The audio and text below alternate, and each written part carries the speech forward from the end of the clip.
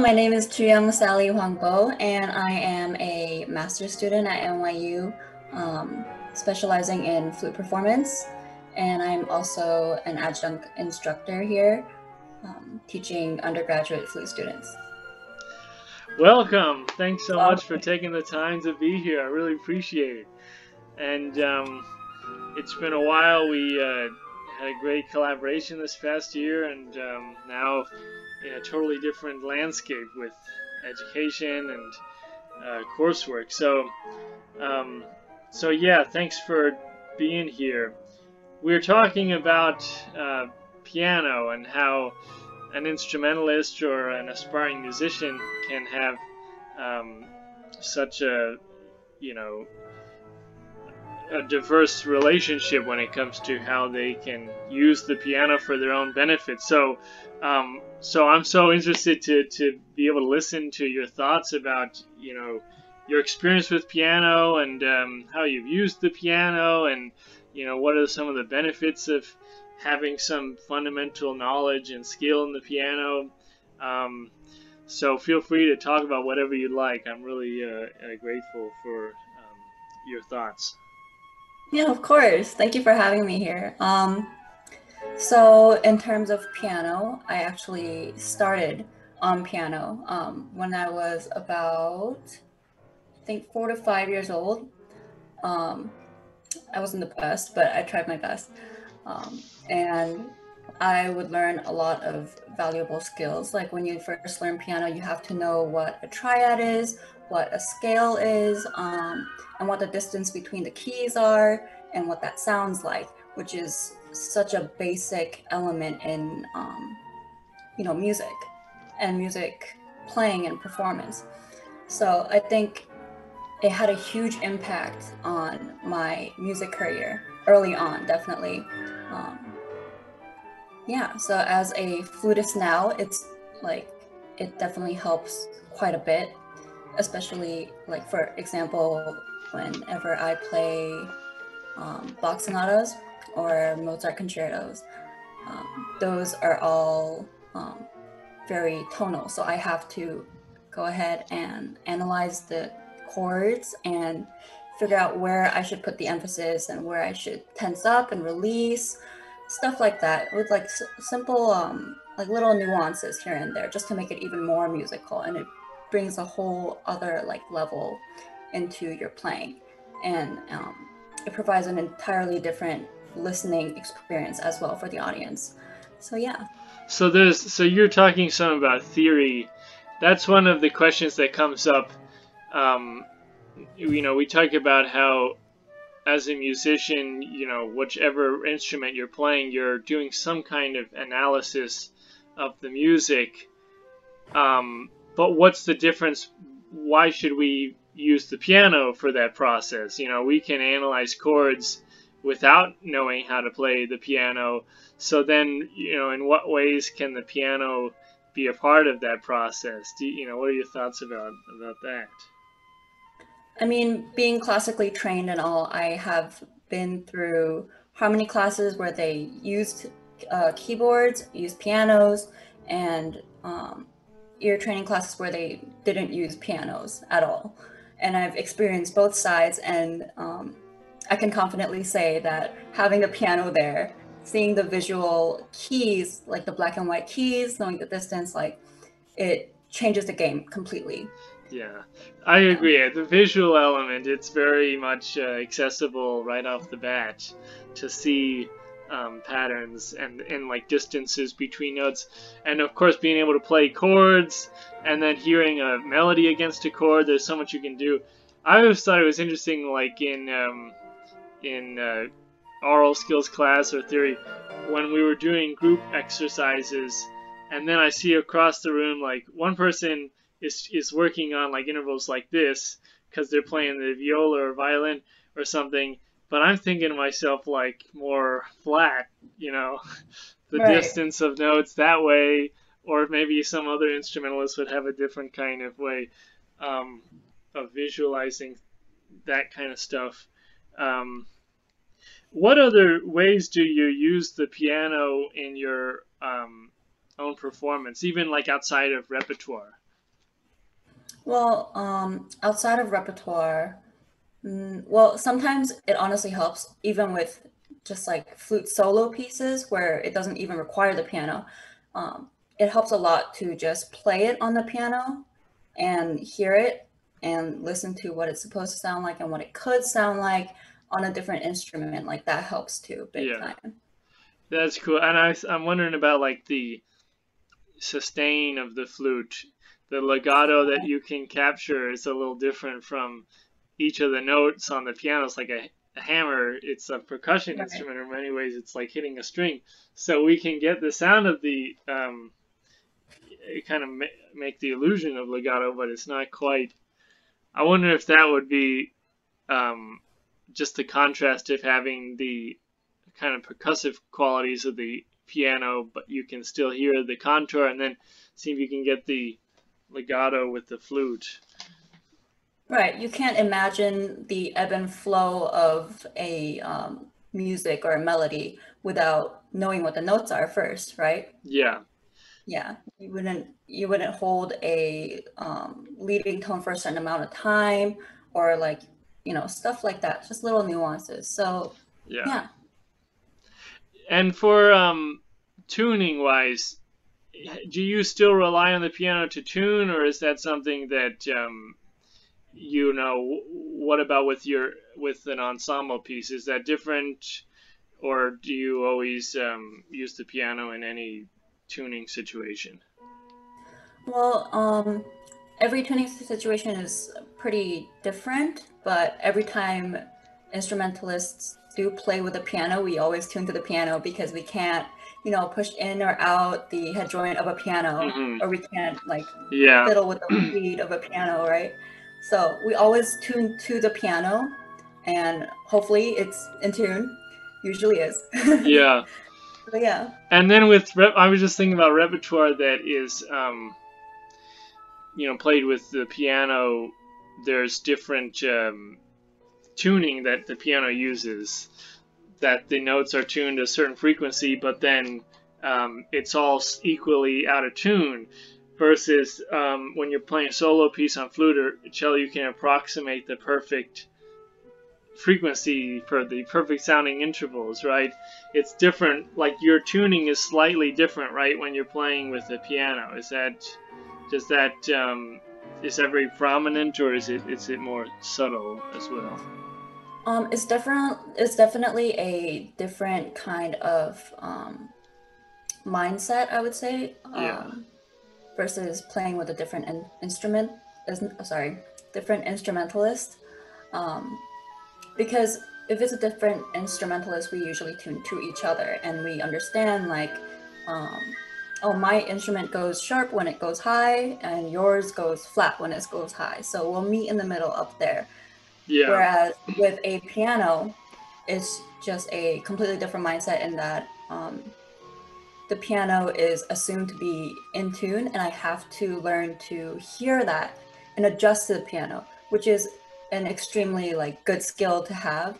So playing with a piano is extremely helpful in terms of learning how to tune your instrument, yeah. um, like That's true. learning, like do the little fine tuning. Yeah.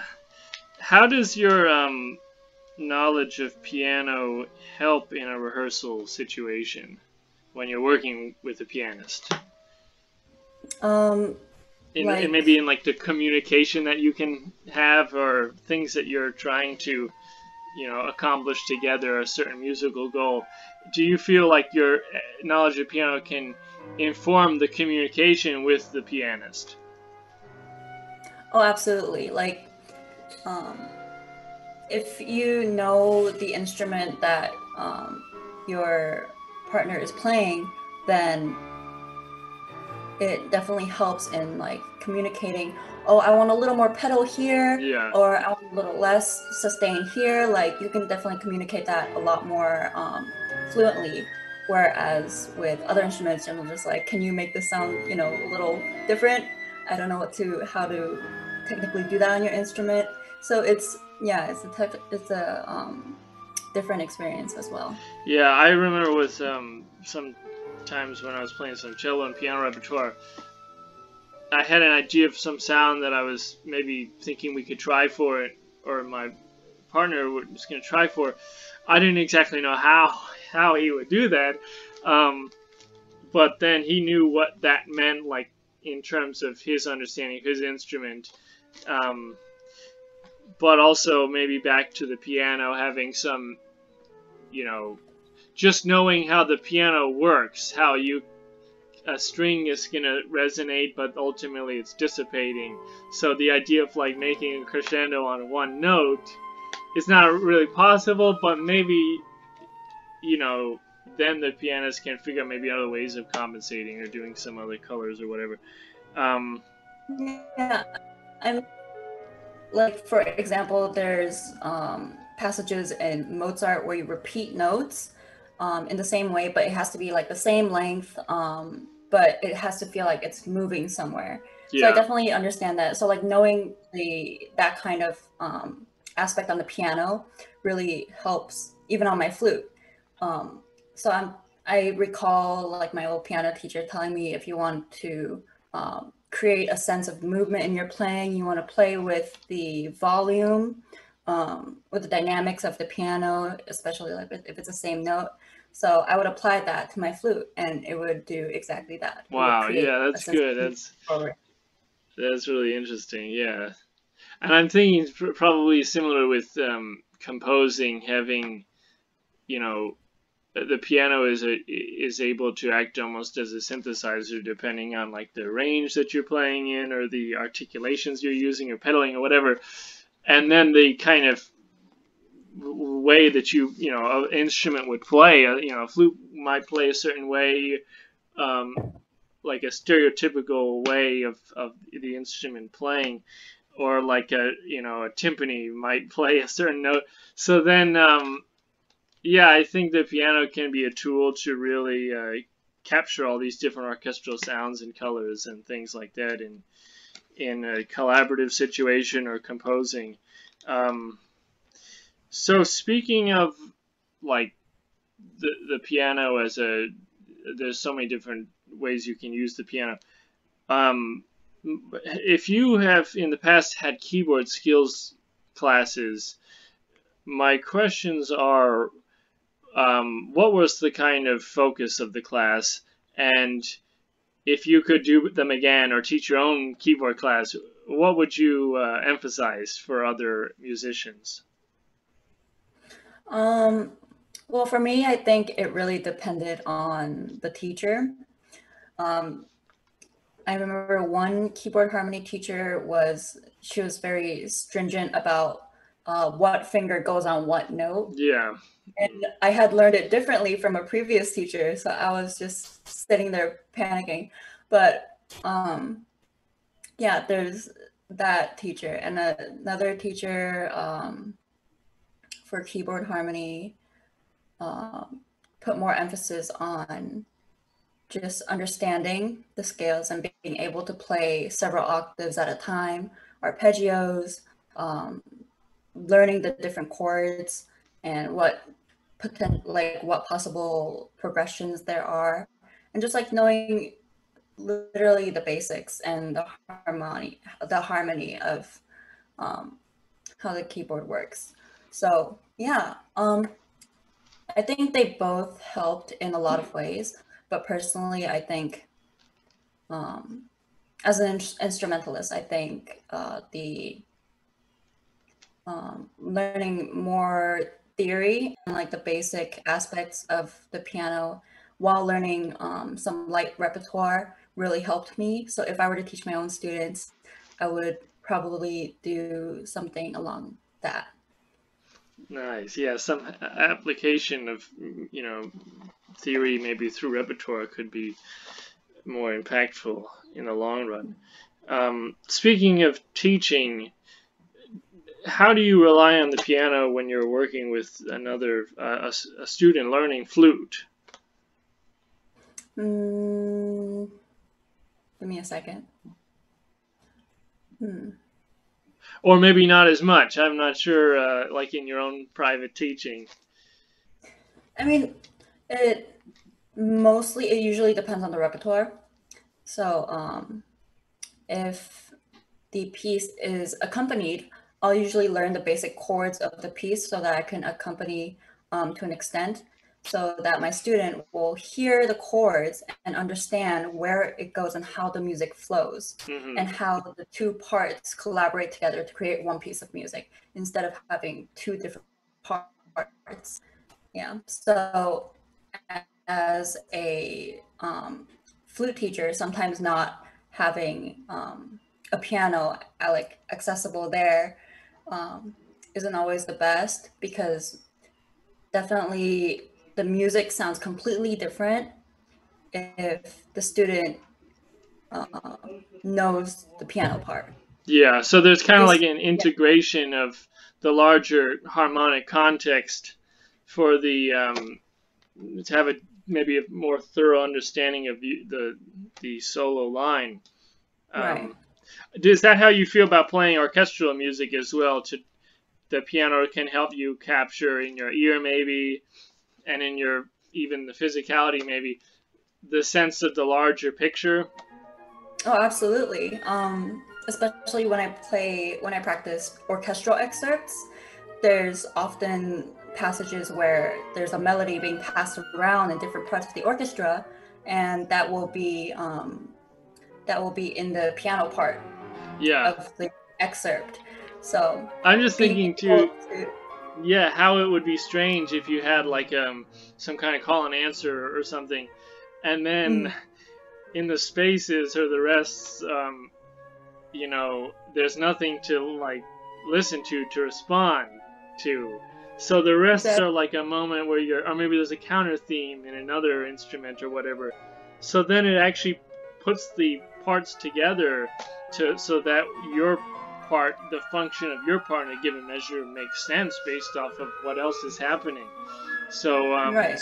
yeah, maybe the pianist has it lucky in many ways because we play a lot of solo repertoire, and we can have all these voices going on simultaneously, so it's almost like the full ensemble is at play. Um, but you have to be really like proactive and discerning maybe when you're playing all these other settings of repertoire and instruments and but the piano can be there for you when it comes to piecing all that together. So Right. Absolutely. So, like, whenever there's interchanging melodies, like, you understand this is where this goes and this is how this is supposed to go. And the piano or the orchestra will answer in that way as well. And you need to answer a certain way to the orchestra or the yeah, piano. there's Yeah. a So it different, gives a broader understanding of just how the piece comes together. definitely. Um, do you feel like your teachers for flute have used the piano a lot in lessons with you, or just does that maybe not? Maybe that also depends on the teacher, or a different stage of your own learning that the piano was used more prominently for your flute lessons. I honestly wish that in my earlier years in playing flute, the piano was an integral part of the lessons, because that would have given me so much clarity in terms of understanding how, like, which notes are what and what fingerings match with what key and which way it goes, and how that affects my embouchure. Um, so yeah, as a little flutelet, I think that would have been really helpful. Um, but unfortunately, my earlier flute teachers did not. So I had to go home and figure it out by myself. But that was Mm-hmm. fun. But later on, when it got to more integral pieces where there was a lot more piano going on and there was a lot more back and forth and more communication that was needed, definitely just as I said before, my teachers would bring up how I need to know the piano part or know the orchestra part in order to follow what's going on. Mm-hmm. Yeah. Yeah. That's really great about this kind of journey we're on, with solo playing, but the piano, it can take different forms depending on like where we are. Um, One point of clarification I was just thinking of. So when it comes to learning about music in general, theory, um, you know, tonality, this kind of thing, um, the idea of using the piano to help kind of enhance your learning of music, um, is that something that you kind of figured out and made your own, through time, or because I'm wondering how much you really, let's say you're doing a theory assignment or something for school, would you go to your flute more often, or a mix of flute and piano, or just depending on the assignment? Like, what are your thoughts about piano's role, kind of, in learning? Um, Honestly, if I did use my flute for the those theory exercises, I think it would have helped me more with my own flute performance. Um, but no, I went to the piano because it was more visually, it's visually there and it's easy to see like, um, what goes where Mm-hmm. and how the chord progressions work. And it's easier to play all the notes at the same time as Yeah, well, especially if it's like chord analysis. So yeah, I would usually go to the piano first.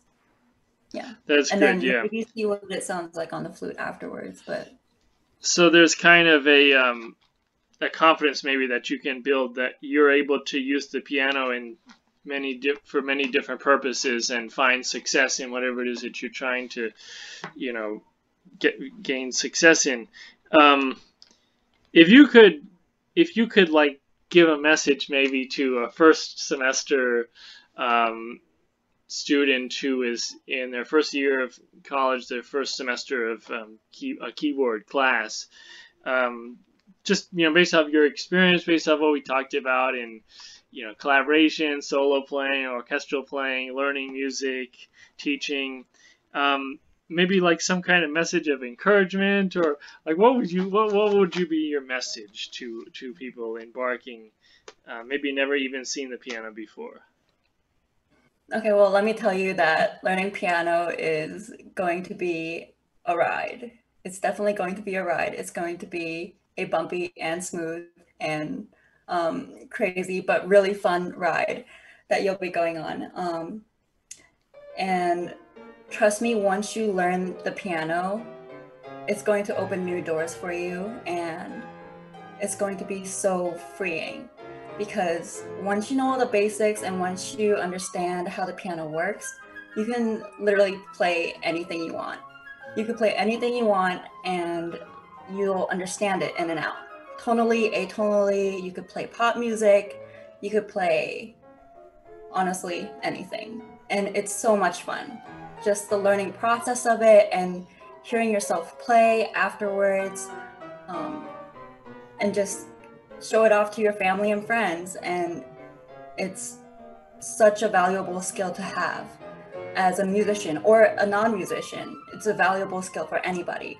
And it's going to help you so much in not only that, but ear training, theory.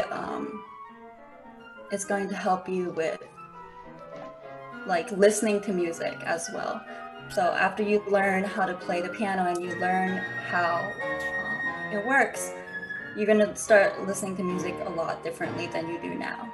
And it's going to be a completely new world. So good luck. It's going to be great. Thanks so much for that message. Enough said. It makes me want to learn the piano, and I've been trying to learn for so long. So that's really wonderful. Thank you. And with that, we will stop this video and say happy practicing. So, Happy practicing. good luck. Yay. Thank you.